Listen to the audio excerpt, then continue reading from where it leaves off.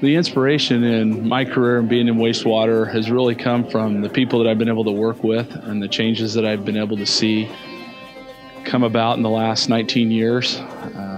Really gain inspiration with some of the newer people that have come through the projects that I've worked at and gone on and increased their careers in working in the same field, and just seeing the impact that we have on the environment and the impact that we have on the communities where we work, of cleaning up their wastewater streams and making the environment a lot better.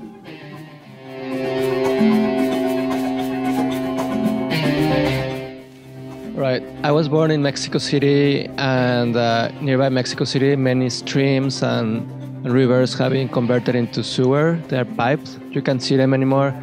And now I work in a wastewater treatment facility in King County, and I can see how these two past and present experiences can combine. In the future, I can create not create, but clean these streams and rivers, and maybe not all of them, but at least one, and have some of these pipe streams become open again and have clean water so that future generations can enjoy them and live what I lived when I was growing up.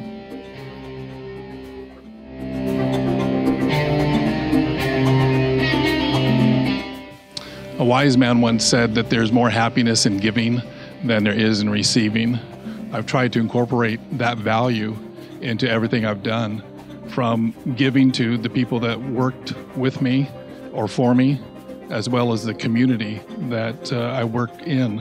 I always wanted to make sure that I gave back to the community, to my workers, and to the industry.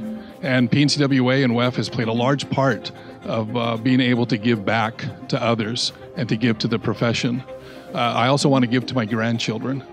To me, they're precious. They're the joys of my life, my two grandsons. So to be able to give back to them means a lot to me. So I'm hoping that as I built my water legacy, that those words, more happiness in giving than in receiving, is reflected in everything I've done.